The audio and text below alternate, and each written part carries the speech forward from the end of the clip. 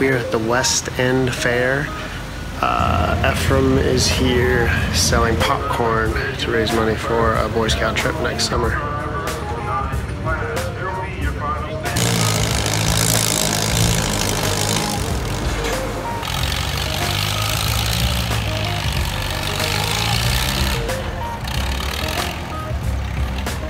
So we're gonna give an update on Caleb's arm.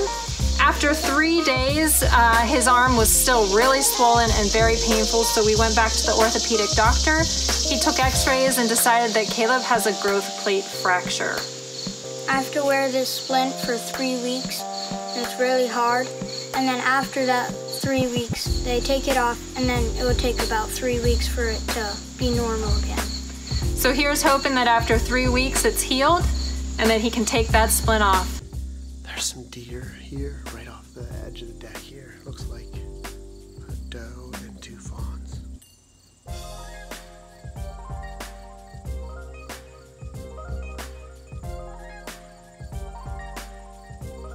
Thanks for following us on our summer adventures.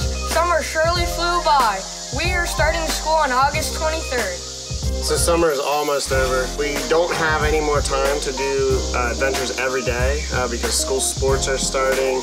I'm actually traveling to the West Coast all next week. Caleb's arm's broken, Megan's knee's shot, our pets' heads are falling off.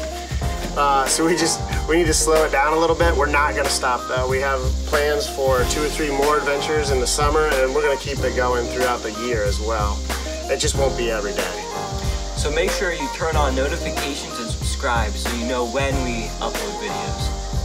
And make every last day of summer count, because summer flies. To be continued.